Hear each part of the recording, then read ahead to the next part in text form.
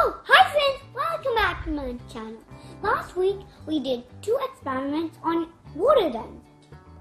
This week we are going to do 2 experiments on air pressure. Are you ready? Get set, let's go! All you need for this experiment is a glass jar and a water balloon that doesn't fit inside. See, it's not fitting. And a matchbox and some paper to be burnt. To do this experiment, you'll need to burn the paper, then put the paper in our glass jar, then quickly put the balloon on top. Do you know what will happen? The balloon will get sucked in. Are you ready? Get set and let's go! I asked my parents to light up the paper. Then put the paper in, then quickly put the balloon on top. Do you know why the balloon is sizzling? Because the hot air inside the jar is escaping and creating low pressure inside the jar. Because there's high pressure outside, the balloon gets sucked into the jar. Isn't that fun? Try it at home and don't forget to hit the subscribe button. Hi friends, today I'm going to make an air-powered water pump. To make this water pump, all you'll need is a bottle, a bendable straw, a balloon, and some water. Let's make a fountain now.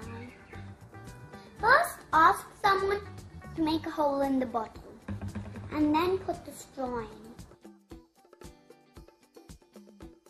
You can use a drill or a screwdriver to make the hole. I filled the water so that it's under the hole.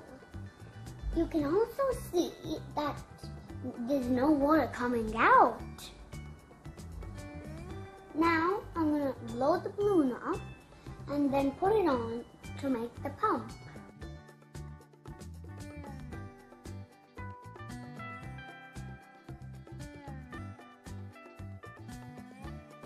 It's good to twist the balloon before putting it on so air doesn't come out.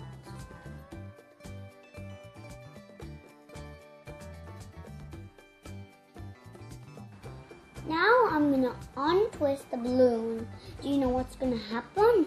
My fountain would stop.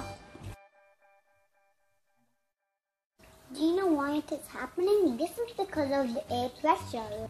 The air inside the balloon is pushing the water out. Isn't it fun? Try it at home. Don't forget to hit the subscribe button. Bye! Wait a sec. If you don't want to use the balloon, you can use your mouth like this.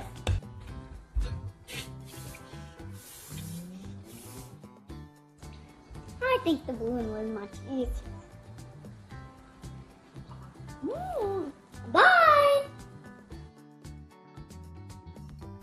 Don't forget to hit the subscribe button.